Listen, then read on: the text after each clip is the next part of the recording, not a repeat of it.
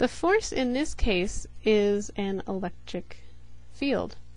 The electric field surrounds each of the two charges. According to Coulomb's law, the force between the two charges is inversely proportional to the square of their separation. So we have F, the force, is Q and Q prime, the amount of charge of each of these charges, just like this one was the amount of mass of each object. And then there's a constant, in this case 1 over 4 pi epsilon naught, and we get an R squared in the denominator. That's the inverse square law. So Q and Q prime is the amount of coulombs of each charge, and all this together is the electric,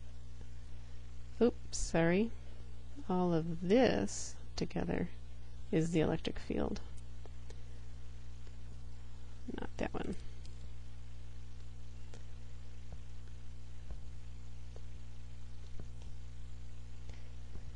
In a case where both charges are positive, then the electric field spraying outward from Q, so let's say this is a positive, Q, so it sprays outward in all directions.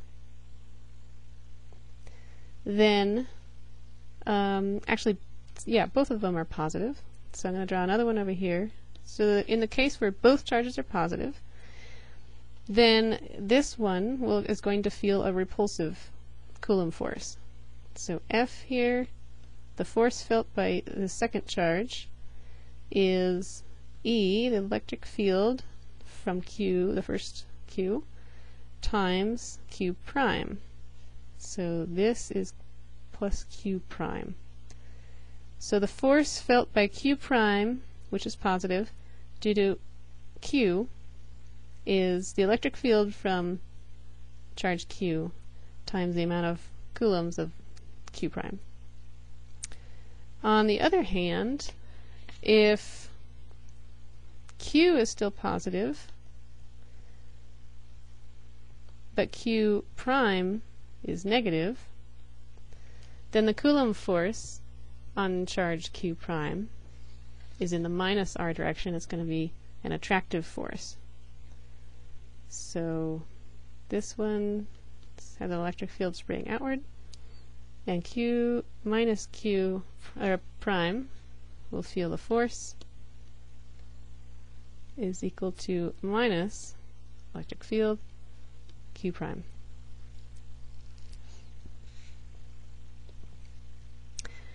Now let's consider our measurement setup and a person standing near the experiment in order to run the test.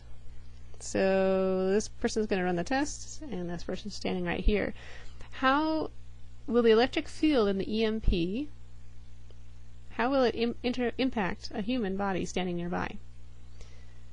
In order to do this, we need to consider what the human body is made out of. So what materials in the body do you think we should consider first?